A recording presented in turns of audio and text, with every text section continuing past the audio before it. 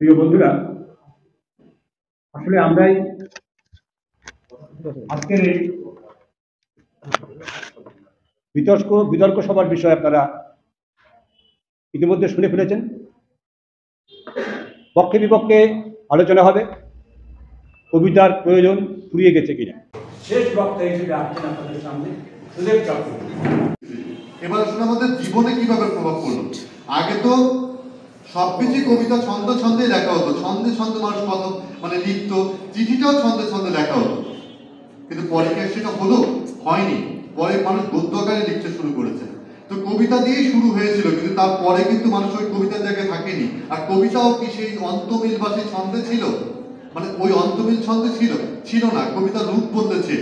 যিনি এই কাজটি করেছিলেন, যার মাধ্যমে আমরা পেয়েছিলাম কবিতার বা সাহিত্যের নব একটি রূপ, বিশেষ করে বাংলা সাহিত্যে, আমি বাংলা সাহিত্য নিয়েই কথা বলবো।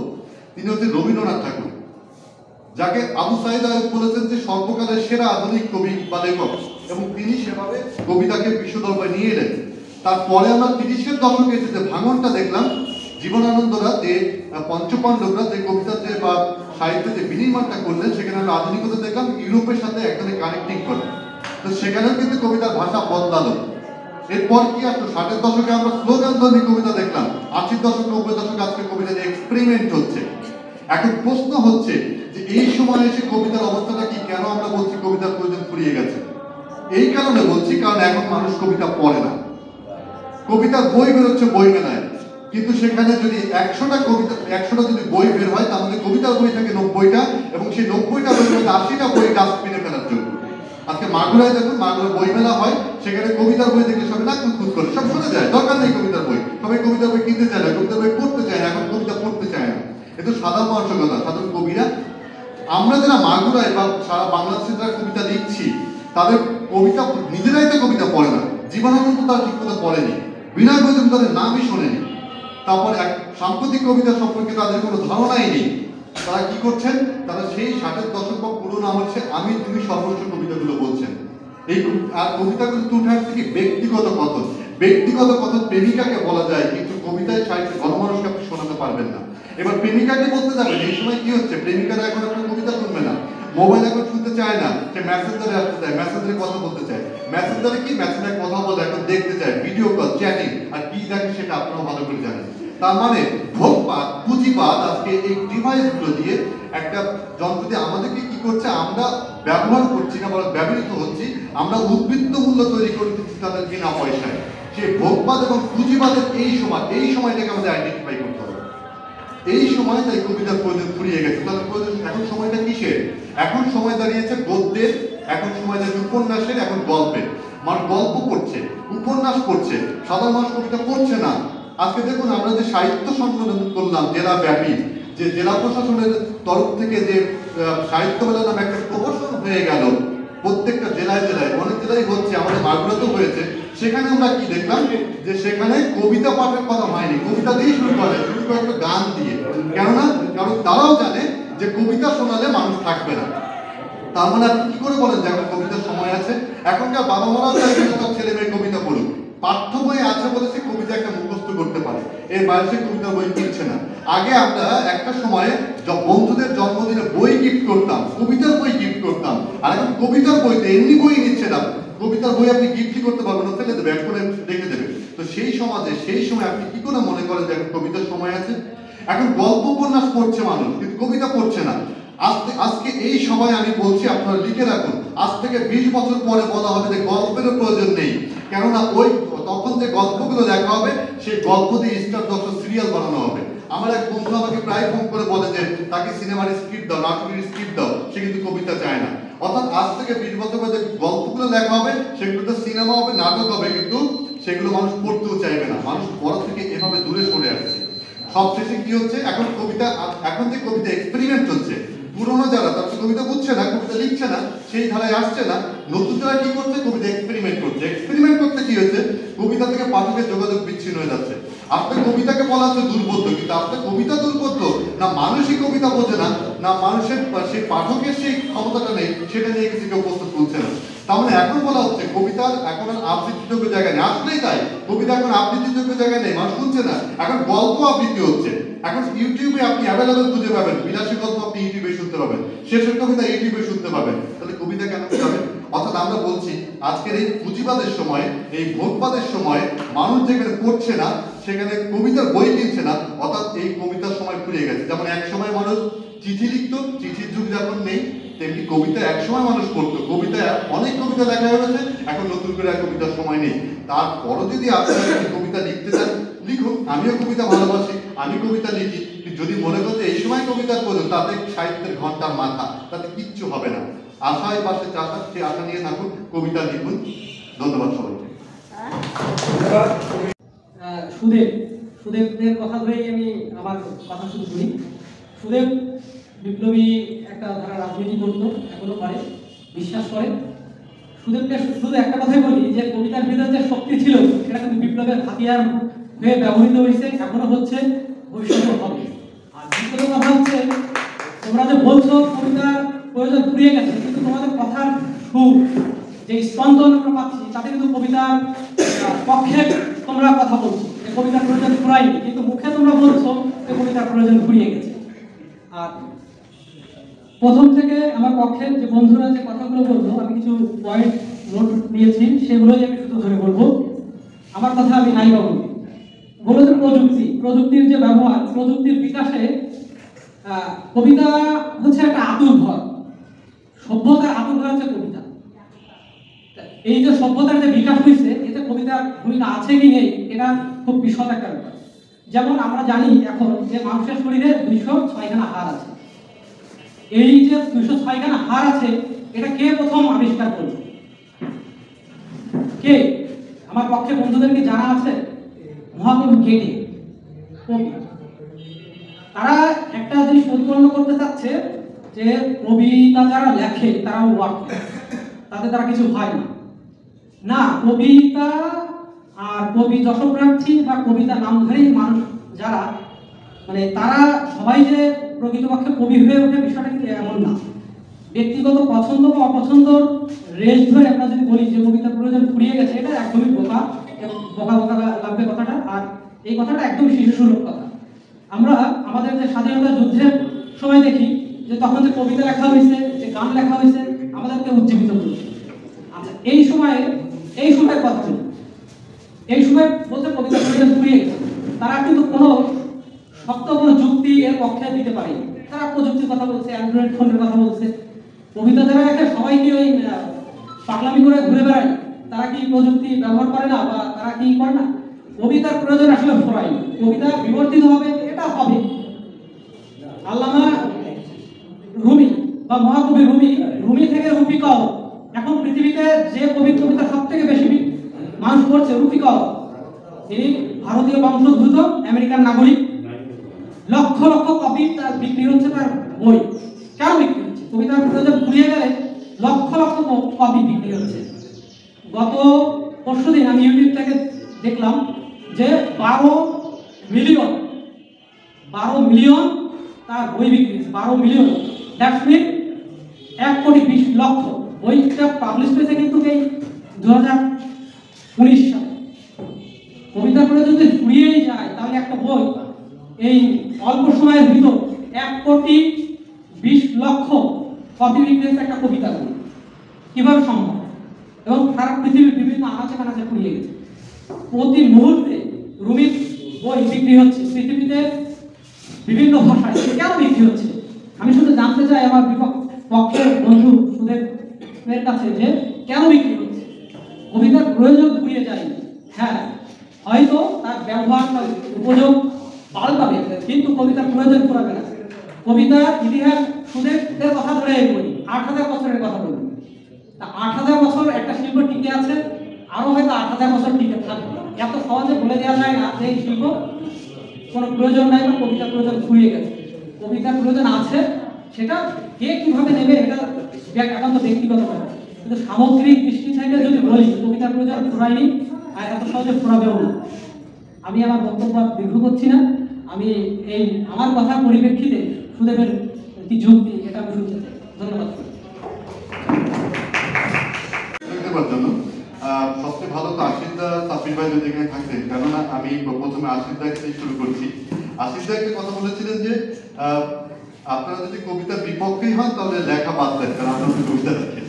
আর বিষয়টা আমরা কখনোই বলিনি যে আমরা কবিতার বিপক্ষে, কখনোই বলিনি আমরা কবিতার বিপক্ষে, কারণ আমি নিজের কবিতা লিখি। আমরা কবিতার পক্ষে, আমরা কবিতাকে ভালোবাসি। কবিতাকে ভালোবাসি বলেই আমরা আজকে সংকটটা ধরতে পারছি যে কবিতার সংকটটা কোথায়, এবং এই জন্যই আজকে আমরা সেই জায়গাগুলো চিহ্নিত করছি এবং চিহ্নিত করেই বলছি যে আসলে এই মুহূর্তে কবিতার প্রয়োজন নেই। কারণ হচ্ছে যে এই মুহূর্তে একজন যখন দেখছি যে কবিতার বই মানুষ পড়ছে না, কবিতার বই মানুষ কিনছে না, মানুষ কবিতা পড়ছে না, তখন কি হচ্ছে, আমাদেরকে বেছে নিতে হচ্ছে গদ্য লিখতে হচ্ছে বা গল্প লিখতে হচ্ছে। আমাদেরকে এখন বলা হচ্ছে যে আসলে একটা লেখকের সব্যসাচী হতে হচ্ছে।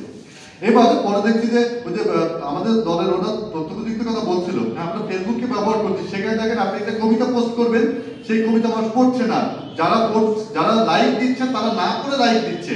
আবার এই জন্য কেউ কি করছেন, সুন্দর একটা মেয়ের ছবি দিয়ে আবার কবিতা পোস্ট করছেন। এবার আসুন ওই জায়গায় যে একটা নারী কবি হন, সে যাই লিখুক, আমপাতা দামপাতা যাই লিখুক না কেন, লাইকের বন্যা বয়ে যাচ্ছে। তার মানে দৃষ্টিভঙ্গিটা কবিতা না, দৃষ্টিভঙ্গিটা ওই যে পুঁজিবাদের পড়ে আমরা একজনের প্রযুক্তির আকর্ষণে পড়ে যাচ্ছি। তো কবিতা হচ্ছে এই জায়গায়, মানে মানুষ কবিতা পড়ছে না, কবিতা বই কিনছে না, বেশি যুক্তে বা গল্প গদ্যের কোন জায়গায়, ওই জায়গায় আমরা বলছি যে আসলে এখন কবিতার প্রয়োজনটা ফুরিয়ে যাচ্ছে। আচ্ছা, ওই যেটা বলছিলেন যে রিঙ্কু ভাই বলছিলেন যে গানও কি কবিতা নয়? অবশ্যই গান কবিতা, কিন্তু একটা গান হয়ে যাবো সেটা গানই হয়, সেটা কবিতা হয় না। তাই যদি হয় আজকের পর্যন্ত বিটিএস এর জন্য পাগল হচ্ছে, বিটিএস এর উন্মাদনায় ভাসছে, এখন বলুন যে তাহলে বিটিএস এর ওগুলো কবিতা, তাহলে ওইগুলো আমরা কি বলছি যে সেই সময়টা এক সময় ছিল, সেই কবিতাগুলো আগে একটা সময় ছিল, কিন্তু বর্তমান সময়টা, এই সময়ে কবিতার অবস্থাটা কি, কবিতার কোন দুর্যোগের মুহূর্ত আছে, সেই জায়গাটা চিন্তা করুন। এখন বিটিএস চলছে, এখন এই যে উন্মাদনা, একটা নষ্ট স্রোত চলছে, পুঁজিবাদ এবং ভোগবাদের স্রোত, সেখানে কবিতায় সবচেয়ে, সাহিত্যের যতগুলো শাখা আছে তাহলে কবিতায় সবচেয়ে মনোরম অবস্থা করে রয়েছে। এখানে বলছেন রুমালের কথা লিখবে, বলছেন রুমাল এক সময় দেখো তো রুমালই দেয় না, তো রুমালে কবিতা লিখবে কি? এখন রুমালই তো দিচ্ছেন। সবচেয়ে বড় কথা, পরবাস্তববাদ শুধু কবিতায় না, পরবাস্তববাদী গল্প হয়, পরবাস্তববাদী আমরা ওইগুলোও দেখতে থাকি। তো আরেকটা বিষয় নিশাদ নয়ন যেটা বলছিলেন, নয়নদা যে আসলে ওই যে বললেন যে অন্য কবিতা, আমি ছুটতে বলছিলাম যে বাংলা সাহিত্যের প্রেক্ষিতে আমি ব্যাপারটা যে আমরা যারা, যেমন আমরা যারা কমিউনিজমের রাজনীতিতে বিশ্বাস করি, আমরা না আপনি একটা কথা বলি যে আসলে পৃথিবীর সবখানে তো একসঙ্গে সূর্যোদয় হয় না, তো ওখানে ভেঙেছে এখানে করবে, এখানে হয়, এটাও সেরকম। আর তো ওখানকার অবস্থা আমাদের এখানকার প্রেক্ষাপট দুটো কিন্তু ভিন্ন। কে জানে যে পুঁজিবাদের এই স্রোতটা বা এটা কতদিন টিকে থাকবে। আজকের যে সময়টা আমরা বলতে চাচ্ছি যে আমরা আসলে কবিতাকে ভালোবাসি, কবিতাকে আমরা নিজেরাও কবিতা লিখি, কিন্তু এই সময়, যে সময়টা ভোগবাদের, যে সময়টা পুঁজিবাদের, যে সময় মানুষ কবিতা ধরে থাক, বই পড়তে চাইছে না, যেখানে গল্প আর গদ্য চলছে, কদিন পরে গল্প বিক্রি হবে সিনেমার স্ক্রিপ্টের জন্য, গল্প থাকবে না, গদ্য থাকবে না, গদ্য শুধু কলামগুলো হবে, কদিন পরে দেখবে কলামও লেখা বাদ, টেবিল টক শুধু আলোচনা হবে, মানুষ এটা শুনবে, মানুষ দেখবে শুনবে, কিন্তু পড়তে চাইবে না। সেই সমাজে দাঁড়িয়ে আমি আশা করতে পারি না যে এই সময় কবিতার প্রয়োজন আছে। হ্যাঁ, আমরা কাদের প্রয়োজন আছে, আমাদের কবিতা বই কারা কিনছে? আমার কবিতার বই পেলে রিঙ্কু ভাই কেনে, রিঙ্কু ভাইয়ের কবিতার বই পেলে নিশাদ নয়ন কেনে, ঘুরে ফিরে আমরাই কিনি। গণমানুষ কোনো কালে শিল্পকে মূল্যায়ন করেনি, গণমানুষ কোনো কালেই কবিতাকে মূল্যায়ন করে কবিতা পড়েনি। গণবিপ্লব বলেন, গণমানুষের জন্য কোনো কালেই কবিতা লেখেনি, গণমানুষ কোনো কালেই কবিতাকে বুঝতে চায়নি, শিল্পকেই বোঝেনি, আসলে বুঝেছে একটা নির্দিষ্ট শ্রেণী। আর সেই জায়গায় দাঁড়িয়ে বলতে হয় যে গণমানুষ বুঝলে কবিরাই কবিতার বই কিনে সর্বস্ব। যেদিন ওই মানুষ, যতদিন কবিরা থাকবে ততদিনই কবিতার উপযোগিতা থাকবে, কবিরাই কবিতা পড়বে। অর্থাৎ এই সময়ের যে অবস্থাটা, যে নষ্ট স্রোতটা, সে পুঁজিবাদ, যে ভোগবাদ, সেই জায়গায় দাঁড়িয়ে কবিতার সময় ফুরিয়ে গেছে। তারপর সরকার আরেক প্রহসন করে যে কাগজের দাম বাড়িয়েছে, এবার দেখেন প্রকাশকদের কাছে বই নিয়ে যান, তারা আগেই বলবে যে গদ্যের বই করতে চাইবে, গল্প কিন্তু কবিতার বই করতে চাইবে না, কারণ প্রকাশকদের কাছে কবিতার বই বিক্রি হয় না। অতএব আমরাও কবিতা ভালোবাসি, আপনারাও বাসেন, কবিতা লেখেন, আমরাও লিখবো, কিন্তু বাস্তবতাটা মেনে নিই যে এই সময় কবিতার প্রয়োজন আসলেই ফুরিয়ে যাচ্ছে। নতুন কিছু চিন্তা করুন। ধন্যবাদ।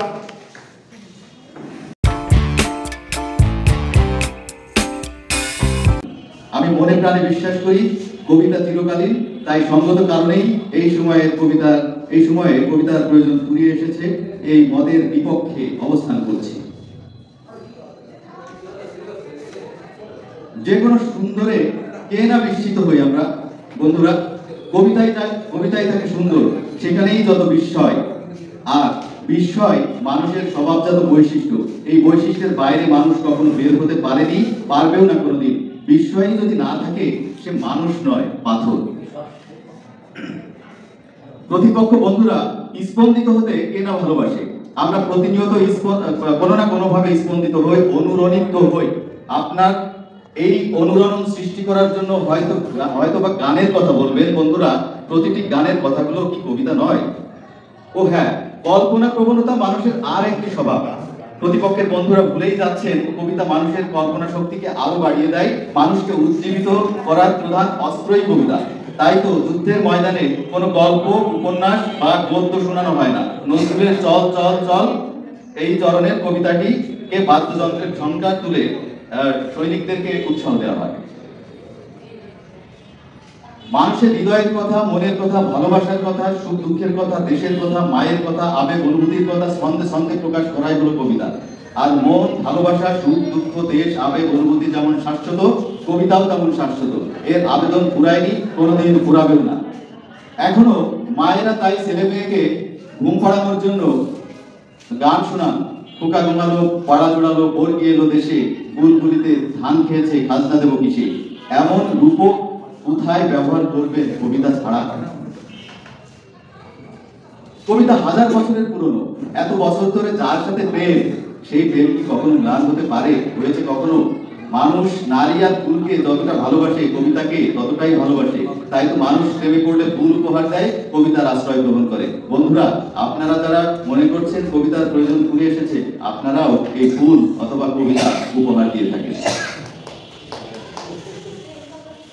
বন্ধুরা, শহুরে বন্ধুরা, আপনাদেরকে তো কৃত্রিমতায় পেয়ে বসেছে, তাই ভুলে গেছেন এখনো অনেক বাঙালি মেয়ে তার প্রেমিককে রুমাল উপহার দেয়। তাতে ছন্দে ছন্দে কবিতা লেখা থাকে। আমিও জীবনে দুটো রুমাল পেয়েছি। এই রুমালে কিন্তু গদ্য লেখা ছিল না, কবিতাই লেখা ছিল। এই বিবর্তনের সময়ে অবশ্য প্রেমে পড়া মেয়েরা কিংবা ছেলেরাও মুঠোফোনে কোনো কবির কবিতায় মেসেজ করে পাঠায়। কবিতার বাণী যতটা মধুর হয়, প্রেমও ততটা আটোসাটোই হয়। কবিতার প্রয়োজন কি সত্যি ফুরিয়ে গেছে? এমন সময় কি এসে গেছে যে কবিতা পালাবে? সম্ভবত না। আমি সেই কথাগুলোই বলছি। আমি সর্বাগ্রেই কবিতার জন্ম কথা দিয়েই শুরু করি। যেহেতু কবিতার বিষয়, এই সময় কবিতার প্রয়োজন ফুরিয়ে গেছে। আমার তো মনে হয় কবিতা অমলিন, চিরকাল, মহাকালের সাক্ষী। তা সেই কবিতার জন্ম কথা দিয়েই শুরু করি। রবীন্দ্রনাথের কবিতার জন্ম কথায় রবীন্দ্রনাথ বলেছেন, সেই কথাটাই বলছি। অন্তর হতে আহুরি বচন, আনন্দ লোক পরিচরণ, গীত রসধারা করি সিঞ্চন, সংসার ধুলি জালে। কি চমৎকার ভাবে রবি ঠাকুর তিনি কত সুন্দর ভাবে কবিতার প্রয়োজনীয়তার কথা বলছিলেন। কবিতা অন্তর থেকে আসে। ঠিক সাথে সাথে এখন থেকে সম্ভবত কত হাজার বছর আগে জানি না, কবিতার সেই আদি কথা। কবিতা তো একটি সেকশন, একটি শাখা, সাহিত্যের শাখা। এই পর্যন্ত সেই গ্রিক সভ্যতা, প্রাচীন ভারতীয় সভ্যতা, যত সভ্যতা সৃষ্টির উষালগ্ন থেকে কবিতা একটি শাখা। এবং 5টি আর্ট আছে, ফাইন আর্টস। সেই 5টি আর্টের মধ্যে কবিতা অন্যতম। এটার প্রয়োজন যে ফুরিয়ে গেছে, এই যুগে এসে কি কারণে ফুরিয়ে গেছে সেটা আমার বোধগম্য নয়। আমি সেটাই বলছি। কবিতা যখন শুরু হয়, সেই কবিতার শুরুর কথাটা বলবো। পৃথিবীর আদি কবিতা, এটা যতদূর সম্ভব আমি লেখকদের লেখা পড়ে জেনেছি যে পৃথিবীর আদি কবিতা কোনটি এবং সেই কবিতাখানির সৃষ্টি হলো কিভাবে। সেই পৃথিবীর আদি কবিতা হচ্ছে মহামতি বাল্মীকি। উনি বসে ধ্যান করছিলেন, যিনি রামায়ণ প্রণেতা। তখন দুটি পাখি, প্রহংসী এবং প্রহংসী, তারা ক্রীড়ারত ছিল। ঠিক সেই সময় এক ব্যাধ এসে ক্রৌঞ্চকে স্বরবিদ্ধ করে। স্বরবিদ্ধ ক্রৌঞ্চের জন্যে তার সাথী ক্রৌঞ্চের যে বেদনাবিধুর হৃদয়, সেই বাল্মীকি সেই বেদনাবিধুর হৃদয়ের অনুভূতি থেকে সেই কবিতার সৃষ্টি হলো। ভাষাটি ছিল সংস্কৃত।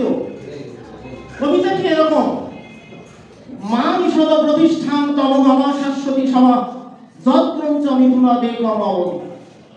অর্থাৎ কবি ক্রৌঞ্চের যে বেদনা, ক্রৌঞ্চের বেদনা তিনি ব্যথাতুর হয়ে সেই কথাটা অনার্গ ওনার আত্মা থেকে বেরিয়ে এলো। সেটি হচ্ছে কবিতার আদি। যে বিষয়টি নিয়ে মূলত আমার পথ চলা, সবচেয়ে ভালোবাসার যে জায়গাটি আমার আত্মার সঙ্গে একেবারে মিশে গিয়েছে, সেটি হচ্ছে বিতর্ক। এবং সেই বিতর্কের আয়োজনটি আজকে এইভাবে কবি সাহিত্যিকদেরকে নিয়ে করা, এটি আসলে অন্য কেউ এভাবে ভাবেনি, সপ্তক ভেবেছে। এজন্য শুধু আমি নয়, এখানে ব্যক্তিগত পর্যায়ে আমি ধন্যবাদ জানাতে চাই না, আমার সংগঠনের পক্ষ থেকে এখানে আমাদের সংগঠনের সম্মানিত উপদেষ্টাও উপস্থিত রয়েছেন। তো আমরা সবাই মিলেই সপ্তককে একটি বিশেষ ধন্যবাদ জানাতে চাই এবং আমার সদস্য যারা তাদেরকে প্রথমেই জানাচ্ছি যে একটি করতালি আমি সপ্তকের জন্য আশা করছি। বর্তমান সময়ে আপনি পাঠ্যপুস্তক খুললে যে বিষয়টি দেখতে পাবেন সেটি হচ্ছে যে আপনি রবীন্দ্রনাথ ঠাকুর, কাজী নজরুল ইসলাম এবং সুকান্ত ভট্টাচার্য সহ বিভিন্ন ধরনের মানুষের কবিতাগুলো দেখতে পাবেন, যারা আসলে এই যে কবিতার স্বর্ণযুগে বসবাস করছিলেন এবং সেই সময় কবিতার একটা অভ্যুদয় ঘটেছে। বর্তমান সময়ে এসে কিন্তু আপনি বইয়ে আনিসুরাকের একটা কবিতা কিন্তু খুঁজে পাবেন না। এই সময়টিতে আপনি দেখুন যে কতটা সময় পার হয়ে গিয়েছে, কিন্তু বর্তমান সময়ে নতুন যে কবিতাগুলো আসার কথা সেই কবিতাগুলো কিন্তু নতুন প্রজন্মের কাছে বা পাঠ্যপুস্তকে আসেনি। কেন আসেনি? আপনাকে বুঝতে হবে মার্কেট ভ্যালু। আপনাকে বুঝতে হবে যে যখন নজরুল কবিতা লিখেছিলেন যে থাকবো না বদ্ধ করে দেখবো এবার জগৎটাকে কেমন করে ঘুরছে মানুষ যুগান্তরের ঘূর্ণি পাকে, সেই ধারণাটাকে নিয়ে কিন্তু চন্দ্র অভিযান হয়েছে এবং বিভিন্ন ধরনের বড় বড় কাজগুলো যেগুলো পৃথিবীর বাইরে গিয়ে মানুষ করেছে।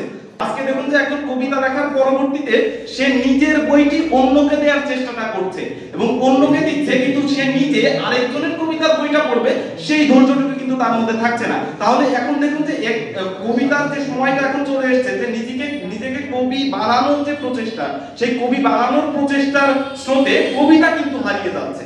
যখন যে এই সময়ে কবিতার প্রয়োজনটা যদি ফুরিয়েই যেত, তাহলে সেই শিশুকাল থেকে আমাদেরকে ছড়া কবিতাগুলো পাঠ করানো লাগতো না, নীতি নৈতিকতার শিক্ষাটা দেওয়ার জন্য কিন্তু কবিতার ব্যবহারটা কখনোই হতো না। আজকে যদি আমরা সভ্যতার কথা বলি, আজকে যদি আমরা আধুনিক বিশ্বের কথা বলি, তাহলে আধুনিক বলতে চিন্তা, মনন এবং চলনে যে মার্জিত এবং যে উন্নত বিশ্বের কথা সে চিন্তা করছে, সেই মার্জিত ভাবধারাকে প্রস্ফুটিত করতে গেলে অবশ্যই আপনাকে কবিতা, গদ্য, পদ্য এই ব্যাপারগুলোকে নিয়ে কিন্তু আপনাকে কাজ করতে হবে। এবং দেখুন যে আগের তুলনায় বর্তমান সময়ে কিন্তু কবিতার চর্চাটা আরো বেশি হচ্ছে। কেন বেশি হচ্ছে? কারণ সোশ্যাল মিডিয়াতে আপনি গেলেই দেখতে পারবেন যে ব্যক্তিটি রাত জাগছে, তার হঠাৎ করে মন খারাপ হয়েছে, সে কিন্তু একেবারেই মনের অজান্তেই ঢুকে যাচ্ছে এই কবিতার জগতে, এই ছন্দের জগতে চলে যাচ্ছে। এভাবে আসলে আমি আর এই বিষয়টির পক্ষ এবং বিপক্ষ নিয়ে একটু আলোচনা করলাম, আপনাদেরকে বিরক্ত করলাম। তো আমার খুবই ভালো লেগেছে। এমন আয়োজন যদি ভবিষ্যতে আয়োজন করা হয়, আমি ঘোষণা করছি আজকে যে আমি নিজে এই আয়োজনে অংশগ্রহণ করব এবং আমার ভালো লাগবে। ধন্যবাদ সবাইকে।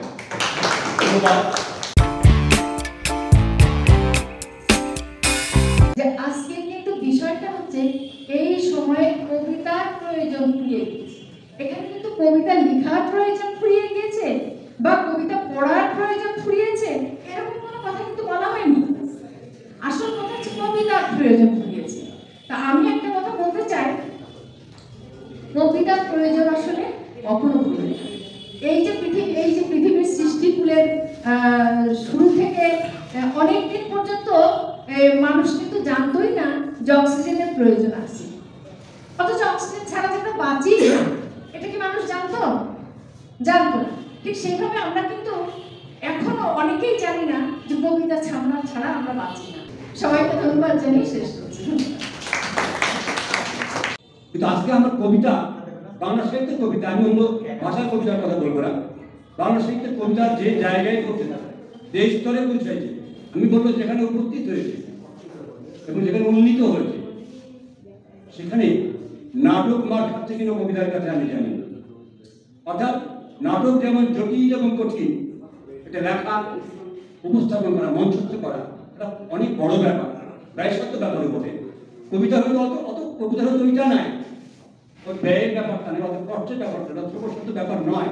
কিন্তু কবিতা রচনা করা একটা কবিতা হয়ে ওঠা যেন অত্যন্ত জটিল এবং কঠিন হয়েছে।